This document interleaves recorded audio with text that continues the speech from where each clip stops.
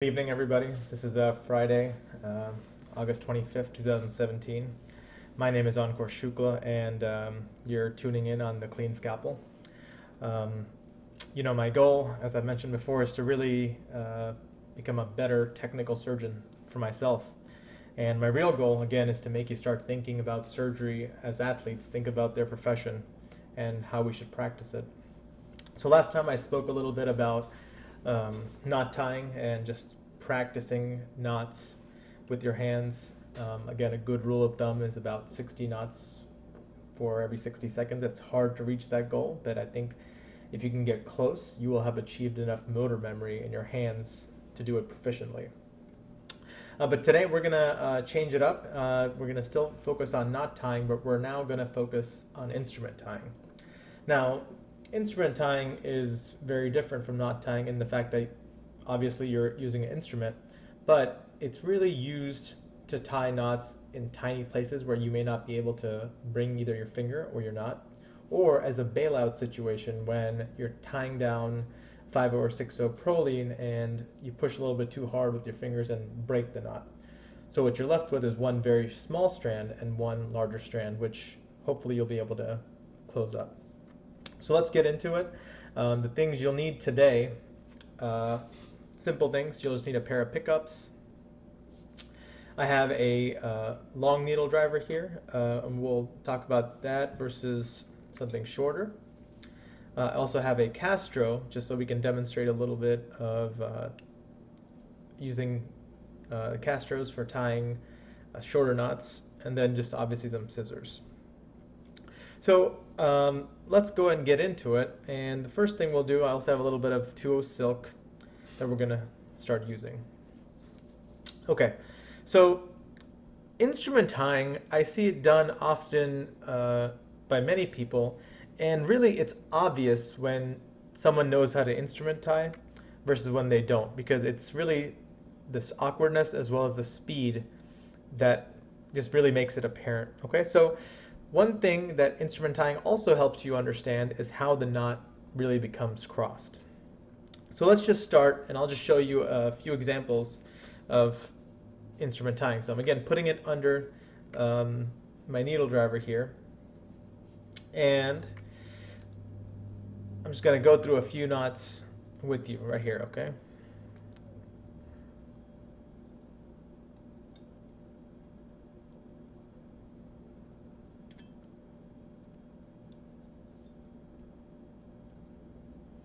Four and 5 knots. Okay, so that's 5 knots right there. Again, nothing special, didn't have to struggle too hard, can do it fairly quickly. But there are a few tenets in the process that I think everyone should really understand when they're doing instrument ties. So let's just go over the first tenet of instrument tying. And for this, I'll get another strand. So you will usually be left with 2 large strands while you're instrument tying.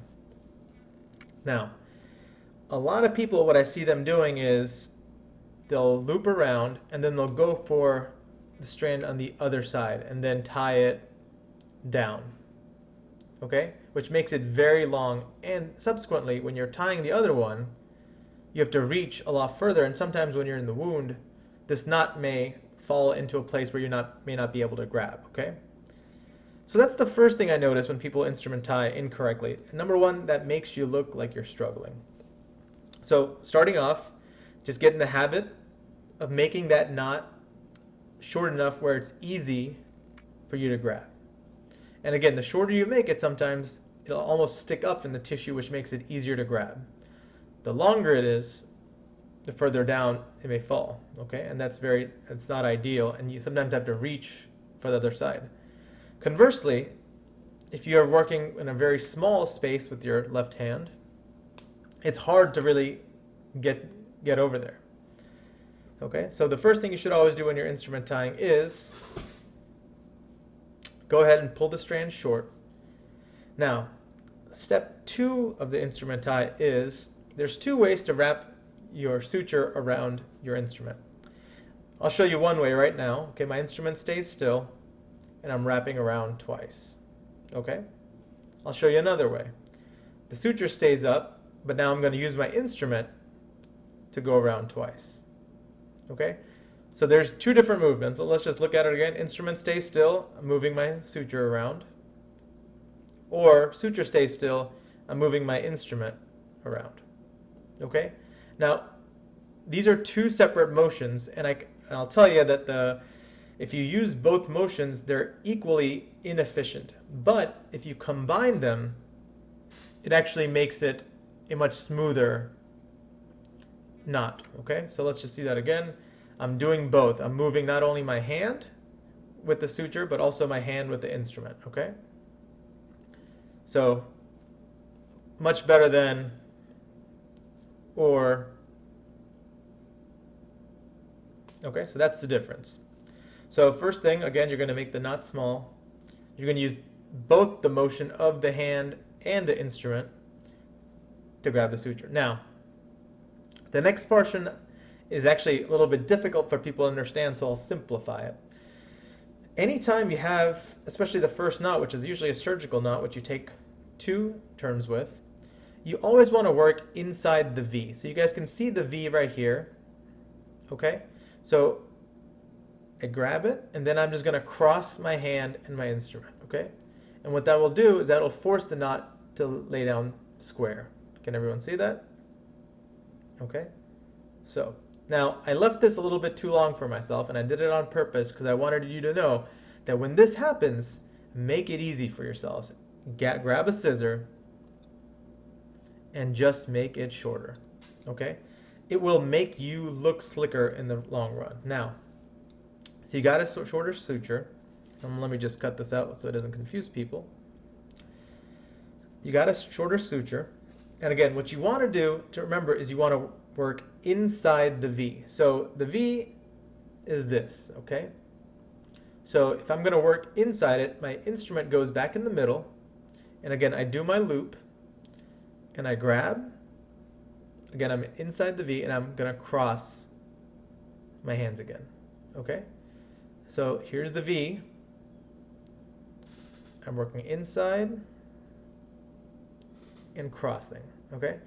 And the nice thing is you can actually turn your body as you're doing some of these motions to make it a simpler motion. So instead of being awkward, I can move my hand around, and that way I'm always working inside the V, and I'm crossing. Okay, inside the V, crossing, inside the V, crossing, inside the V, crossing. Now, some people may be concerned that, hey, is there a possibility of me usually breaking the suture, especially with 5/0s and 6/0s? And the answer to that is yes. And as we reviewed in the first time we were tying knots with your hand, conceptually, it's still the same. You always want to bring, imagine this is an extension of your finger. You want to bring this below the level of the knot, okay? And that's how you check to see if it's tight, which is also the reason why, if you have this very long, it's hard to bring that below the level of the knot. You might be in a tissue plane that does not allow that without getting into injury, or you may be pushing it blindly. So if that happens, what you can do is actually grab, either cut it like I have here, or grab it much closer to where the knot is and push it down. Okay? So let's just run that a few more times here. So we'll cut this out. Okay. Back to here. So again, getting it short, I'm crossing. That's a square knot. Working inside the V, crossing, crossing. And you notice that I'm actually grabbing a little bit closer because I can send it out and then bring it down. If you grab it too close, then you will have a hard time, like I did in last time, bringing everything through, and you'll get stuck, okay? So you want to make sure it's long enough that you're able to grab it and move it through, but not too long where it looks awkward moving things back and forth. So this is instrument tying. Again, I'm not struggling, but you should be able to put down at least 10 or 15 knots in a minute.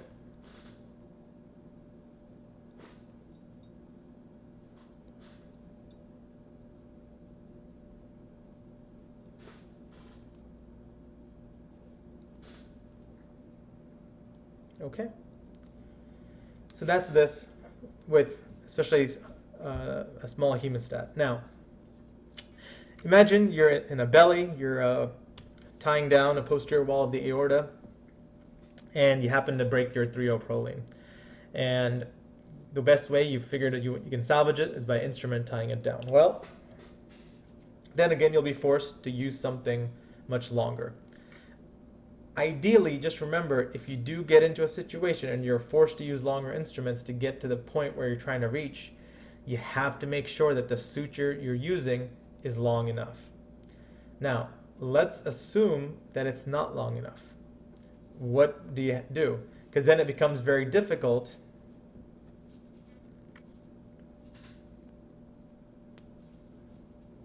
to grab a bigger instrument and do what we've done before to reach back there. Well, this is again where the conceptualizing the fact that you want to use both your hand and the instrument. So come way back to the strand and make a small loop there because you may not have a lot to work with. Then you can use the longer driver to just send it through your loops, okay? Grab, and again, continue with instrument tying. Okay, so again, working way back, bring it down and around, okay? Now, let's talk a little bit about using our Castros. And typically, the situation that you'll get put in is that you've run 2 strands to meet at the midpoint of an anastomosis. And this may be a little bit hard for you guys to see, and I apologize for that. Okay, but you go to tie it down, and again, by pulling too hard, you break a strand short. And I'd love to break it for you, but I guess I didn't eat my Wheaties today. Okay, so here we go. Now you have a much shorter strand, which I know it might be a little bit hard for you to see, but here's a shorter strand. Again, not much room to work with. And here's our longer strand, okay? So again, you want to practice this again with something very, very fine. Conceptually, it's still the same, okay? Work inside the V, go down, grab, and remember, you always want to bring your hand with the driver below the level of the knot, okay? And I can feel that moving in. Now, make it easy for yourself, especially with something like proline. It has memory, so when you push it down, bring it up to a point where it'll be easier for you to grab, okay? So I make it, I grab it, I cross my hands and bring it down. Again, push it down in place, but now I'm pulling that strand up so it's easier for me to grab. Okay, that's 3. Crossing down, but then I'm pulling back up, 4.